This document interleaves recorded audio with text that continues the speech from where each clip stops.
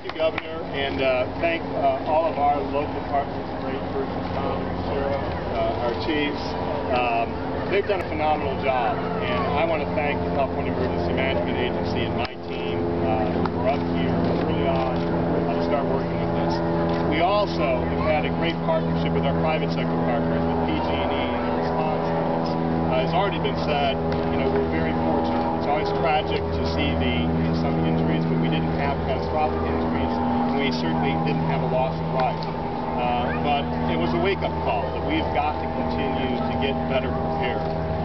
What we saw here and what we saw and we're seeing in Haiti is the destructive forces of earthquakes. And that's why Governor Schwarzenegger, who understands exercise, when he first came into office, created a statewide exercise program. So that every year we're exercising our first responders with events.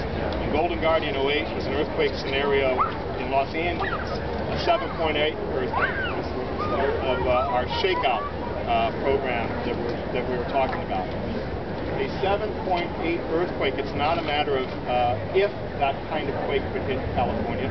They have, and higher than 7.8 has happened. It's a question of when a 7.8 earthquake is going to happen. And that's why we in government have to continue to prepare. Golden Guardian 08 was the largest exercise and drill in the nation's history. We had over 5.5 million people participating. It went so well, we brought it statewide last year so that everybody can get the message of drop, cover, and hold on. The governor also instructed us to look at, after the 2005 tsunami in Asia, that we really needed to look at our coastal communities to make sure that we had the most accurate and up-to-date information on inundation. So last month, with the USGS, USC, we took our best scientists and supercomputers and modern knowledge about earthquakes to look at and updated our inundation maps so that we know, as the governor talked about, after you drop, cover, and hold on, we need to get away from the coastal areas. Start walking uphill. Don't get in your cars. Get uphill to higher ground. And so we released those inundation maps. We have, as the governor talked about, and I'll give you the quick briefing on our urban search and rescue teams, we went and upgraded those from the lessons learned from earthquakes that we've had, the lessons learned that we're going to have here.